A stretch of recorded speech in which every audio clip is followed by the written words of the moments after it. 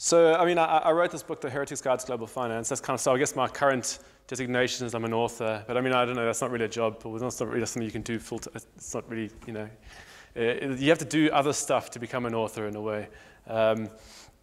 So actually what I do most of the time is I work for campaign groups on campaigns related to the financial sector.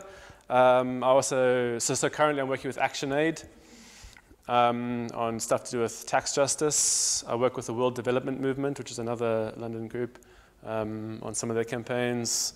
This is kind of part-time in the background. And then, so I do journalism as well. Strangely enough, I also am currently teaching design students at the Schumacher College of Art on power dynamics and design. I mean, I don't know how I came to be doing that. It's kind of like one of these things. And then I'm sort of setting up a thing called the London School of Financial Activism, which is kind of a group to help campaigners and other members of the public to sort of think about the financial sector and think about campaigning on the financial sector. So that's like a whole bunch of stuff I kind of do. I'm not going to talk much about the book itself. I mean, if you guys want to chat to me afterwards about the book covers lots of stuff. I mean, I actually worked in the financial sector, so there's quite a lot of stuff around trying to demystify what actually goes on in the financial sector. There's a lot of stuff on financial activism, which is sort of techniques for campaigning on the financial sector. And then there's a whole section on alternative finance, which is kind of like more building alternatives. Which is a lot which the Transition Town and these groups are very interested in. So that's the book. I'm not going to. I won't dwell on that now.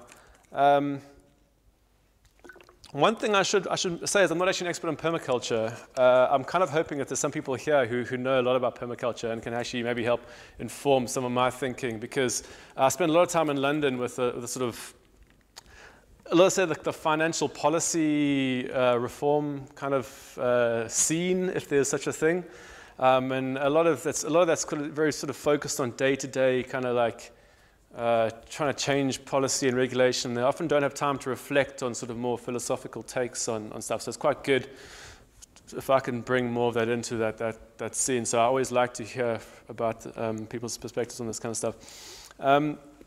My first experience with permaculture was actually my aunt in Zimbabwe.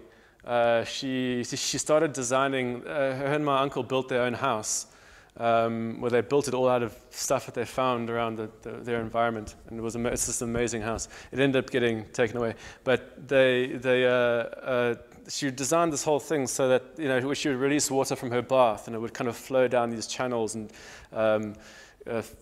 watered various trees and so on, and there's this incredible kind of like interaction and sort of, and I remember this was like way back in time, and I remember being very impressed by this concept, and that's the first time I sort of heard about permaculture. She was doing this like mulching and stuff in her garden and things. So I've known about the concept for a while, but I mean maybe I should go back a bit into sort of my past, because it informs a lot of stuff of how I approach things. So on the one hand, I've worked in the financial sector, but my actual kind of like, if you wanted to say like the core of where I'm coming from in a lot of my work is, you might roughly call it like deep ecology. I'm not sure that's necessarily the correct term. But a lot of the way I see the world is in terms of not technically making distinctions between humans and other creatures. And that to me is kind of so perceiving humans as being continuous with other life forms, and then actually perceiving life itself to be continuous with non-life, so like other things. And that's, and there's lots of ways you can arrive at that position. You know, you might do it through evolutionary biology or something. You know, you can come to that position through that, like, or whatever. In my case, I came to that position probably because I grew up in a sort of family which, I don't know, I spent a lot of time in kind of the wilderness in South Africa. You know, I kind of like always associated and identified with it, and spent lots of time. Say, like my dad would take me out into the mountains, and we would go sleep out in caves up in the high mountains of the Drakensberg in South Africa. So you'd hike for 15 kilometers and then just sleep out in these places. So I always had this kind of affinity for this kind of stuff, and in a way, that's kind of my original identity. A lot of people always think of me nowadays as being this like financial person, which is interesting. So I actually I spent like I was an obsessive bird watcher for a long time. I've seen about a third of South Africa's bird species, which is it's about 1,000 of them. So there's it's a fairly decent. I'm not sure if any of you are here bird watchers in the UK. It's a whole different scene because all the birds are like grey and stuff. You can't really tell the difference. South Africa's bird watching has got like a whole different kind of vibe to it. So I should get into the UK bird watching scene as well. Anyway, so maybe one last point on that like deeper ecological outlook, because this actually is still how I think about the financial sector. Probably the most profound moment for me was when I was working in the sort of the rural part of South Africa. This is when I was left university, and I was working in this backpackers lodge, and I used to go up in the mornings and look out over the sea. And I could see the curvature of the earth from up where there's this section where you could sit up in the and you can only really do it on the coastline, which is really interesting. And being able to see the curvature of the earth really changes your entire perspective on everything. A lot of people in cities can never see the curvature, so you never really perceive yourself as being part of a rolling planet. And another thing that you start doing in that situation is you stop perceiving that the sun rises. You actually more perceive that the earth kind of like dips over, and so the sun just sits there, and you kind of like have the sense of like rolling in space, which is this really like quite profound thing. If you, I mean, it's possible that, I mean, I might have been high or something at that time. I don't know, but like, you don't need to be to experience that sense of like maybe what you want to call it, some kind of like oneness or something with the rest of but not in kind of like a kitsch way where you think that all the like creatures like love you and stuff. You kind of like have this sort of sense of like, this is an interacting system. You know, you can see the dolphins, you can see what they're doing. They don't necessarily have any idea you're sitting on the hill, and they don't necessarily care, but you can understand there's some kind of continuity in this whole process. So that's kind of like how that's my sort of past in a way. And strangely enough, I then worked in what many people consider to be the polar opposite of that, which is the financial sector. Kind of like brutal concrete and electronic trading and all these things which are so alien to that kind of mindset. And in terms of what I actually was doing in the financial sector, I worked as a derivatives broker. If you to put that in very basic terms, this means you help people enter into giant bets with each other. That's basically it. It's kind of like a high street bookie, except just much bigger. That's kind of what the derivatives world is. And I guess, so that's probably enough about my past. Like, and so thinking about those things, whenever I'm thinking about the financial sector, I'm always trying to put it in an ecological context. So even, and I guess when I'm working with campaign groups, I'm always trying to stress this. In a lot of the discourse of campaign groups, there's often this assumption that the financial sector is somehow separate from the ecological systems, or something. It's like, oh, it's just trading and paper and electronics, it's got nothing, it's not connected at all to anything. And I think this is like a fundamentally like wrong point. Like everything in the financial sector at some basic fundamental level always goes back to ecological systems. Even in your most abstract hedge funds, the people who work in those hedge funds rely on agricultural systems. The electricity they use relies on fossil fuels. Everything, the shares that they trade in are conduits into companies, which in turn are conduits into assets in the real world. They are, at some level, eventually always extracting value from the natural world, regardless of what they're doing. And that kind of realization makes you start to think of it in a more kind of an organic way. You start to not perceive the financial sector as somehow being this alien thing. It's kind of like it's more, and then the key question that comes into that then is this system fundamentally undermining that natural system, or is it working in accordance with it? And I think most people here probably have a sense that the financial sector is parasitic, or at least not a good influence on that system that it's part of. So that's kind of a backdrop. So let me go into permaculture then. So what I like about permaculture, and I'm not presuming to be, there's probably many different strands of permaculture, and I don't want to be dogmatic about this.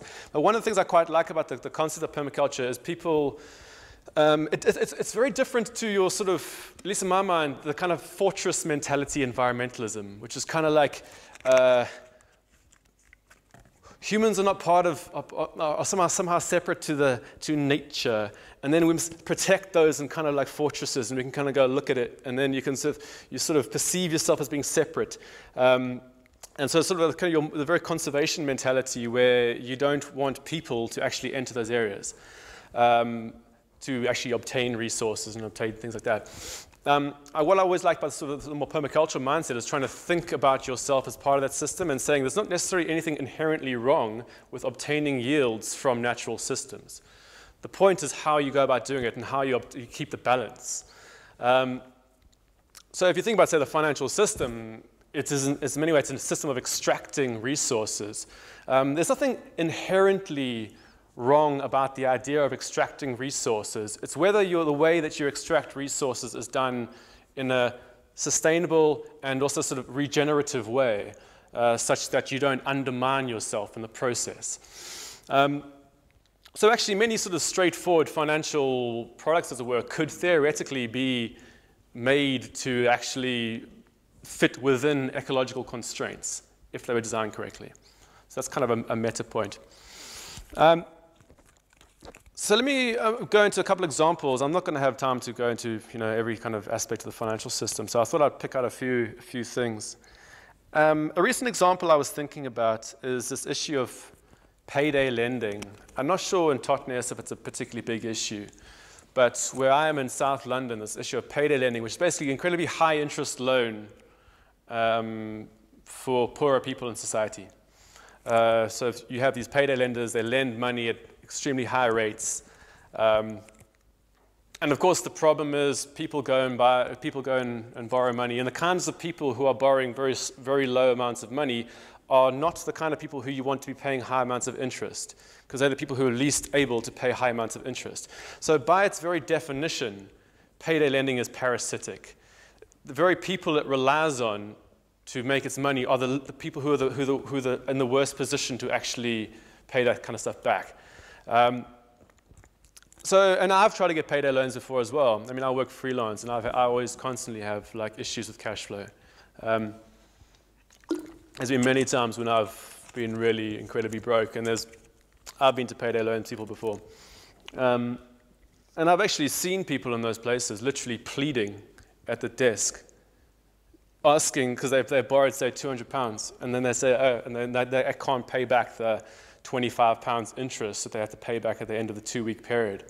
Or they borrowed £400 and they have to pay back £500 at the end of the month. And then the people will refuse that loan, so what's going to happen? They go to another payday lender and they ask to borrow money so they can pay back those guys, and they get to pay back more. And eventually the payday lenders themselves won't actually lend them, so they'll go to the back alley loan sharks, who are even worse than the payday lenders. So there's this whole kind of cycle of poverty that kind of gets in there. And you can see that's an inherently, payday loan, those types of institutions are trying to, in a sense, they're parasitic upon the communities that they're part of. They don't regenerate anything in the communities. They extract, purely just extract. So if you're trying to think about, and I suppose if you want to get an analogy with the sort of like ecological systems, you would think about, and I view human systems as ecological systems, but in a more traditional sense, kind of like natural systems. Let's say, so I think the example that I used in the piece I did for the Transition Press was around fisheries. There's this whole thing of if you overfish a river, it might be profitable in the short term. You might be able to extract a very high yield in the short term, but what you're going to basically do is you're going to screw yourself over in the longer term. So in order for that ecosystem to stay healthy, you basically, the amount of yield you can take out of it has to be kept at a cap so that the fish can regenerate themselves. And not only that, so you can have the actual ecosystem working properly. So if all the fish disappear, all your other species are going to disappear as well, because the whole system's going to be put into a system of imbalance. So this is a very similar kind of thing with payday loans in a way. They arrive in a community, extract as much as you can, and then kind of like when it all falls apart, you disappear. So a sort of a counter-example of this, which builds in, say, permacultural principles, which there's probably lots of examples of this kind of thing, but a good example is a group in Santa Fe called the Permaculture Credit Union. And actually credit unions in general are thinking about this issue in a sort of permacultural way. They're thinking, okay, so we're offering a service, we're lending to people, but we don't want to extract so much out of the system that the system's going to collapse. We want to basically build up the capacity of the people that we're lending to, because that's going to be in everyone's mutual interest in the long term. Besides the fact that it's also a horrible thing to bankrupt people. There's a sense of we all benefit if we actually don't extract too much out of the system. It's a much better longer-term strategy. So the permaculture credit union is an interesting one to look at. And credit unions in general have this sort of ethos, and they sort of, I guess, trying to build up relations with local people, trying to work on their credit scores, think about, you know, are you actually able to pay this back? Let's put you in touch with other people so you're more able to pay it back, and so on. So the whole ethos is around how do we increase the productive capacity of the system such that actually we improve the resilience of the system. And that's fundamentally a kind of a permacultural principle. You know, you extracting something, but you're not extracting so much that you're undermining the system. And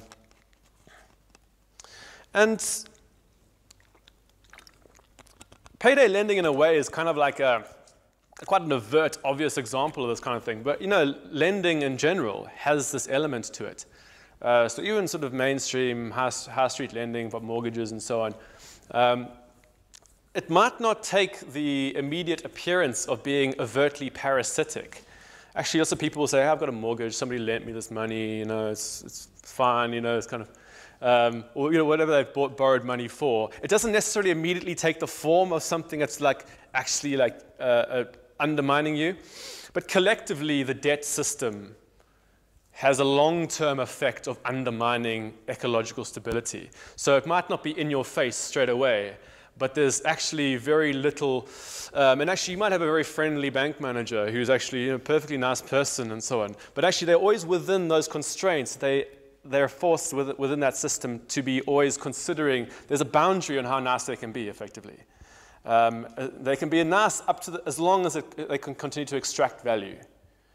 So, and if past that point, you can't. So those institutions are fundamentally wired to be extracting value from people in the short term. So the general debt system might be very good for boosting society's overall economic growth, but it does so at the expense of long-term resilience. And a lot of people have this sense, when you in sort of ecological economics, the sense of like, oh, there's a lot of like economic growth that's been created by the success of lending all over the place. You know, you're building up businesses, you're building up all these things, but at the same time, you're doing it. You're fundamentally overshooting the actual ability of your ecological system to regenerate itself in the process. So it's short-sighted. Going back to your kind of permacultural responses to this, a lot of the kind of local banking advocates advocate much more local banks as a kind of like response to this, where you're lending directly into a community and you're trying to build up local resilience and you're trying to think about your natural carrying capacities. And a lot of your kind of free marketeers are always saying, you know, oh, this is really slow. It's really kind of like it doesn't promote economic growth. But this is the whole point. The whole point about actually creating a resilient system is that you actually do have to do it slowly. You have to do it in keeping with the actual boundaries. By nature, fast growth suggests you haven't paid attention to the actual constraints. Or it's happening at the expense of something which is kind of come back to bite you. So this argument that you get slower growth by much smaller scale financing at a local level, well, it's true. And that should be the case, in a way. If you actually want a longer-term resilience in a system, you have to do that.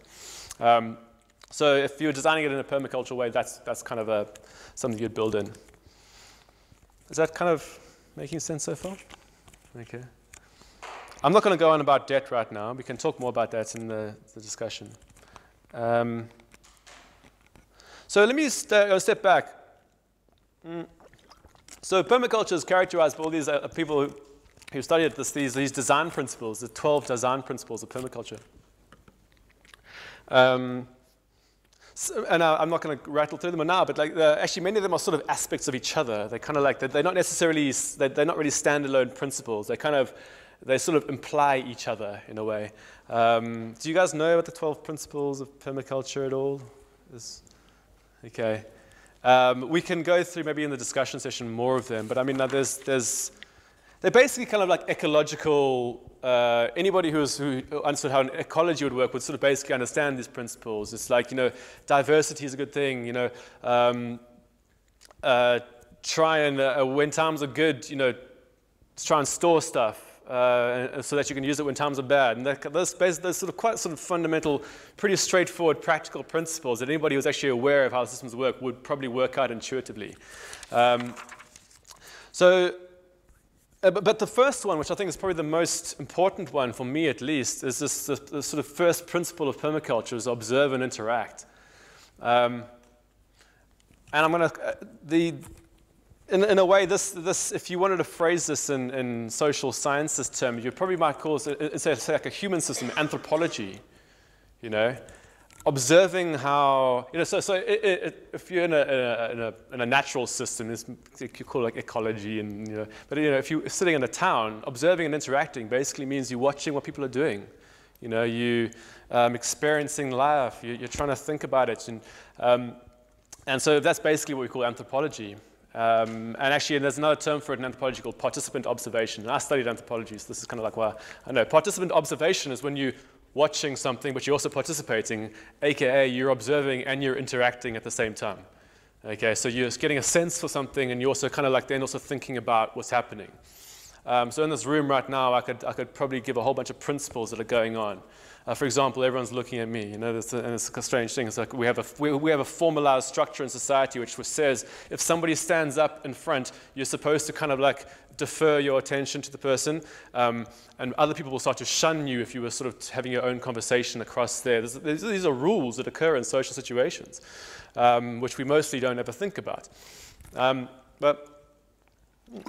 And they're there for good reason as well, So, although I hope you will interact later.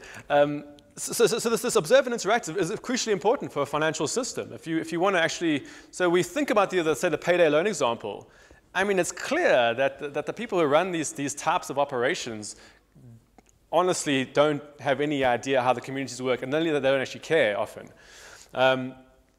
So if you were ever trying to design a particular intervention into an economic system, you would have to spend a lot of time exploring it, thinking about it. I spend a lot of my time when I'm walking around London, like just watching people, what they do. So you go down to the sort of little back alleys of Brixton and stuff, and you can see stuff going on. You can see these informal systems of exchange occurring. You see this whole like informal remittance systems which exist, say based on Islamic principles that nobody knows about, that they're going on without, people walk past this stuff all the time. And if you just sit and watch for a while, you can see these things happening. So if you ever try and design an intervention into that system, you've got to be very aware of those dynamics. You can't just sort of throw some kind of idea into community and expect it to just take off without understanding how the community actually interacts with themselves. Of course, mainstream banks are very well known for not paying any attention whatsoever to how a community actually behaves. So the bank comes and just plonks itself down anywhere. If the community doesn't like what the bank does, the bank just goes away. So we have what in the UK people will call unbanked communities or financial exclusion. Financial exclusion is a situation where a bank just says, you don't want what we have, so we're just going to go. We're not even going to be here. Or, we're going to give you something and you're just going to take it. So there's no system of interaction, there's no actual thinking about what people actually need or what they want. Maybe I'm being slightly harsh. I mean, there are times when banks try to tap into what people are actually doing. But your Barclays across the country offer exactly the same products. They don't try to change it depending on the community. And actually, even in the alternative economic space, among your alternative finance practitioners, this is a problem. There's a lot of people who introduce alternative economic systems without actually thinking about the communities. This is a big issue in alternative currencies, for example. I spent a lot of time with the alternative currency community. Actually, I was doing a workshop at a festival a few months ago where I was like, hey, the workshop was like, let's create a pop-up currency for the festival, right? What should the currency be? And the first thing everyone threw out was like, oh, we should create a local currency for the festival, shouldn't we? It was Shambhala Festival. So let's create a local Shambhala, which is an amazing festival, by the way. Let's create this local currency for this festival. And they'd all be thinking about the Brixton pound. And I don't know if you guys know the Brixton pound, but it's a local currency, a bit similar to the Totnes pound. I use the Brixton pound a lot. And I was like, well, why would people at Shambhala Festival want to use a local currency? The thing about the Brixton pound is the point of the Brixton pound is that the problem in Brixton is that all the money leaves Brixton, so it doesn't get spent in the local shops, right? So if you're designing an intervention, you think, okay, this may be a way to try and concentrate the economic energy into that area, which would otherwise be leaving. In the situation of Shambhala Festival, though, people are locked into an area. They can't do anything else but engage in economic interactions in Shambhala Festival. They, by default, is a local economy. So you don't need an alternative local currency in that situation. So if you want to introduce a local currency, you've got to think about, okay, well, maybe it shouldn't be a commercial currency. Maybe it's something else. What are people in this situation, what are they lacking, which they have come here for, which they can't actually obtain? So perhaps you'll be thinking more about some kind of skill exchange or some kind of like, people go to festivals to have fun or to meet people. So maybe you could design something which helped them do that. They're not going to a festival to engage in commerce. So this kind of thing, like if you actually spent a little while watching people at Shambhala, you would kind of come to that conclusion. And that's a basic kind of observe and interact principle. Does that kind of make sense? So that's kind of like, I guess, where a good permacultural meta point. Another really big thing, I'm not going to go talk much longer on this. Let me try to get two more sort of broad points.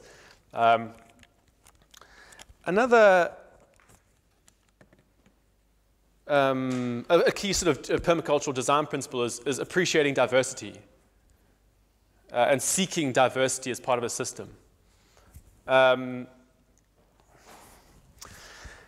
And actually, if you go to any sort of alternative economics type events nowadays, and even sort of quite mainstream economic events, there's a big theme coming out now, which is trying to increase diversity. Let's say in the banking sector, there's this big. If you've got all these events, they're talking about let's increase the diversity in the banking sector. Let's introduce more competition. Let's add more local banks. This to me is a fundamentally positive move. So if you think about the financial system as it is right now, it's a highly concentrated system. It has a very, you could perhaps call it a monoculture. There's a single type of finance you can engage with. And as anybody who studies monocultures knows, the problem with a monoculture is that while it might be very effective at a certain type of thing, it's also very susceptible to being taken down by individual factors.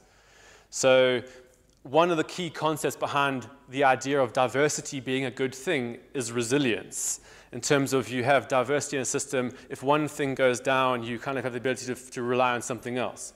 So the one parameter of diversity is a kind of a conservative impulse almost, which is how can we get a situation where we're safest, as it were.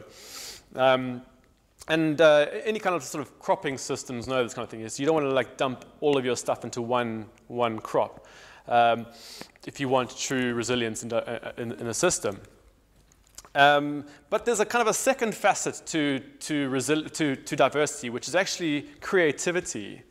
So it has this kind of like, which could be, it has this sort of semi-conservative element, but also has this really creative element, which is, it's through diversity that you actually get changes in systems. You kind of have interactions, you kind of have a dynamism in systems. And if you look at the financial sector, not only is it a monoculture with no real resilience, but it's also very uncreative, actually, and it's very unresponsive to stuff. Like, as a big crisis happens and nothing really changes, it sort of just kind of lumbers on in exactly the same way. Actually, what you want in a system is to say if there was a particular crisis in one part, that kind of part sort of fades away, and then new kind of things sort of come up, and kind of in a sort of semi-evolutionary type fashion. That's kind of how. Actually, if you study like evolutionary biology, you'll figure this out. If you don't have diversity in a system, you can't have actual progression in a sense. If everything's the same, you have no sort of natural selection. So that's maybe not entirely accurate, but there's this basic point that actually you want genetic diversity if you want to get positive things coming out of that. So let me talk about some potential kind of things which are going on around introducing diversity into the financial sector. So we've already said stuff about local banking. Two kind of big themes which are coming out right now are peer-to-peer finance and crowdfunding. Now, to some people, I'm not sure if you guys have ever experienced peer-to-peer finance and crowdfunding. Peer-to-peer finance is basically where you're offering each other financial services. All right, so if I was offering you a loan, that would be a peer-to-peer loan. We're giving each other a financial service, or I'm giving you a financial service. So there are all these sort of sites that are coming up now to promote peer-to-peer finance. There's also this crowdfunding concept, which is basically me raising money from lots of different people. The great thing about these is that while these are still very sort of nascent types of innovations, more and more people are becoming aware of them, and more people are using them. I've actually used crowdfunding before. It's very effective. And the great thing about them is that it's suddenly enabling all sorts of people who were previously excluded from traditional finance to actually obtain financing. In particular, artists, musicians, sort of campaigning groups, people who wouldn't fit into your traditional monoculture notion of something you can extract pure value out of, which the mainstream financial sector works on.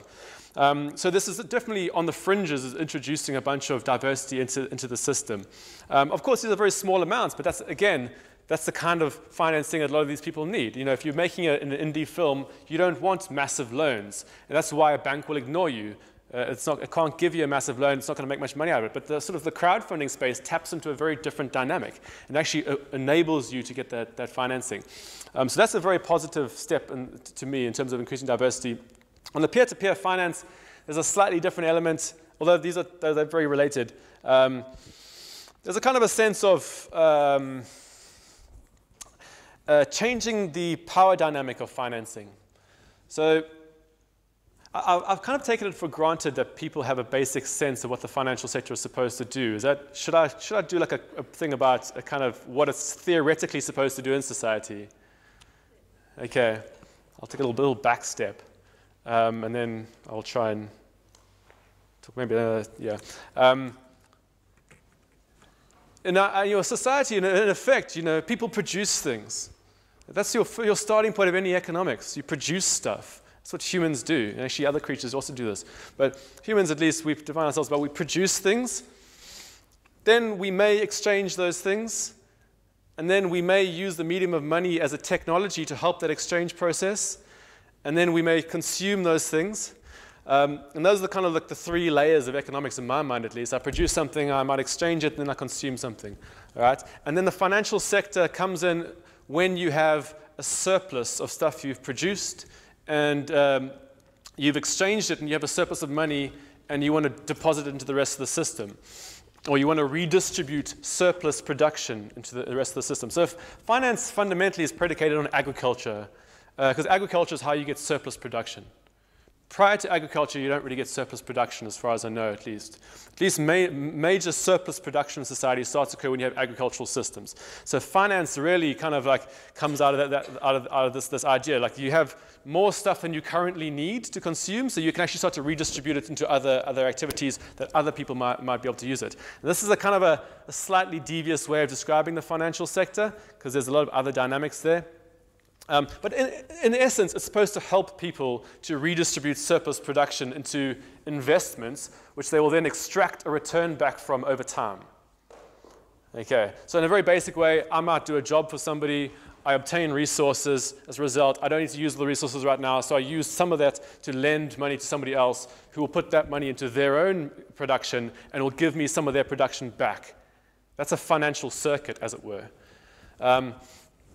What's currently happened in our system is that all the process of producing those financial services has been centralized into a bunch of incredibly powerful financial intermediaries that we call banks, or else funds. There's various investment banks, major funds, pension funds, hedge funds, these centralized intermediaries which lock up most of the power and most of that process into themselves. And so if you think about the diversity aspect, what you're trying to do is you're trying to like deconcentrate that power and take it out into other ways, into sort of other channels. So going back to our point about crowdfunding, crowdfunding is one potential alternative way to steer those surplus resources in society. Peer-to-peer finance is another one of them. I guess one of the reasons why you want to think about why this is important. Inherent in permaculture is this kind of sense that like, you want to take care of people as well. There's a sense of what's called people care and earth care. And one of the big sort of, I guess maybe you want to call it spiritual deficits or kind of emotional deficits people have in our current system is this sort of sense of alienation. You don't really know where stuff comes from, and you kind of like, you don't really know why you work. Or on the one sense, you don't really know why you produce things, and then you don't really understand where the stuff you consume comes from either. So there's this constant sense of slight bewilderment as to what your actual role in an economic system is. A lot of people don't actually understand that they produce things and then exchange them and consume them. A lot of people fetishize that exchange process. They imagine like, oh, the reason that I work is that I then exchange it, and then I get money. So that's the end goal, isn't it? It's like, no, the end goal is that you're supposed to stay alive and try and enjoy your life in some way and try not to like destroy everything in the process. So people have become very kind of confused as about why you actually engage in an economic system or why they have jobs. So a lot of this is kind of this mentality is partially to do with the kind of disconnection that's introduced by those major intermediaries in a lot of these processes. So a lot of people in society don't even realize that they contribute to offering financial services. For example, when they're putting money into banks or when they're putting their money into a pension fund, they don't even realize that this is a way that society continues to produce things. So part of the reason why this increased diversity is good is it actually starts to unlock new ways of thinking about yourself when you're engaging in economic life. So not only is it good for diversity of the system, and there's ecological benefits we could talk about, but it's also from a psychological perspective, it's good to perceive that you have an option to do something differently, that I don't only have one way to engage with an economic system. So that's kind of another reason why diversity is psychologically important, I think, for people. But we can debate that maybe. My last point I want to bring out, I think I said it with people 45 minutes, it's kind of like almost 40 minutes now, so I'll do another, which I've kind of been hinting at, is the sense of one of the overriding concepts in permaculture is like holism, the sense you want holistic systems. If you're approaching design, design is inherently a sense of what features do you want to build into something in particular. So if I think about the design of this phone, I could choose to, say, have an incredibly fast phone, or else maybe a very light phone, or maybe it's a very aesthetically beautiful phone or something. There's always kind of parameters which I'm trying to balance when I'm designing something. If you want the world's fastest phone, maybe you'd actually have to make it bigger, but in which case maybe it's harder to carry around. So you're designing these there's a lot of trade-offs built into design. When you look at sort of how a lot of economic systems designed, they're actually designed for only one purpose frequently, which is maximum short-term extraction. And this is not necessarily inherently always a negative thing. Sometimes people need to extract stuff to stay alive, you know? This is like maybe what you want sometimes. But when this is fetishized as the only point of any kind of economic existence, maximum extraction, it's clearly a very non-holistic way of designing a system. If you're thinking about actual holistic design, you'll be thinking, well, okay, so you want to be able to survive, and you want to be able to do stuff, but what are you sacrificing if you in the process of doing this? How do we maintain holism? And actually, in particular, the biggest problem in a lot of economics is maybe I can. David Graeber wrote this great article the other day called "Bullshit Jobs." Some of you might have read. But the basic point is that lots of people are working bullshit jobs so that they can earn money to buy pointless crap that they don't need in order to fulfill the void of working a pointless job. So you have this kind of like self-fulfilling loop of dissatisfaction. And the problem is that you don't have any satisfaction from your production process in society. You're trying to gain all your satisfaction from the consumption process. So your whole economic system is fetishizing the consumption element of economic life. And if you think of yourself as an economic citizen, as it were, it's almost like your job as an economic citizen is to consume things, and that's how you also define your identity as a person. You define yourself by what you buy, not by necessarily what you make. This is not a hard and fast principle. People are balancing us all the time, but the balance is definitely shifted towards a consumption element of identity. And what you're trying to think about when you're doing holistic design is think, okay, how do we get a system where people feel they do something meaningful when they're producing something, but so that they can also get enough resources in the process that you can consume enough to survive, and also so the exchange process is also not alienating. So you actually can build in communal dynamics into the exchange process. So meaningful production, an exchange process that doesn't alienate you, and that actually you can interact with people, and then sort of meaningful consumption as well, things that you actually add value to your life when you're consuming stuff. And that's kind of like you might call it a decent economic system would have those types of things built into it, or at least you would hope it would.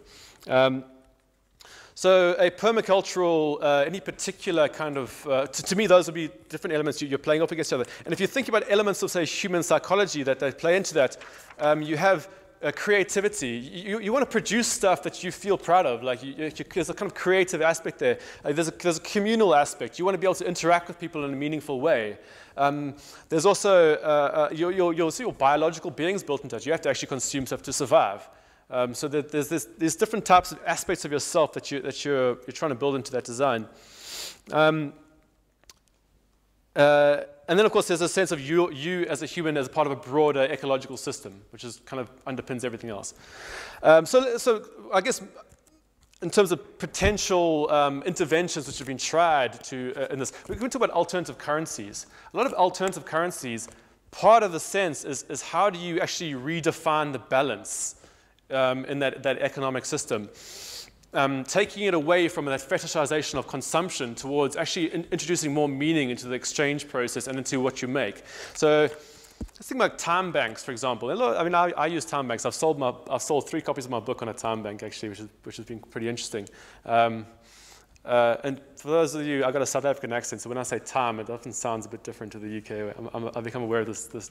But time banks, if you think what they're trying to do, they're trying to say, hey, here's an alternative form of exchange, right? It's still an exchange technology, much like your mainstream money is an exchange technology, but it's saying normal money might be very efficient at exchange, but it only does that at the expense of alienating people from each other and creating this sort of arm's length atomization of people often.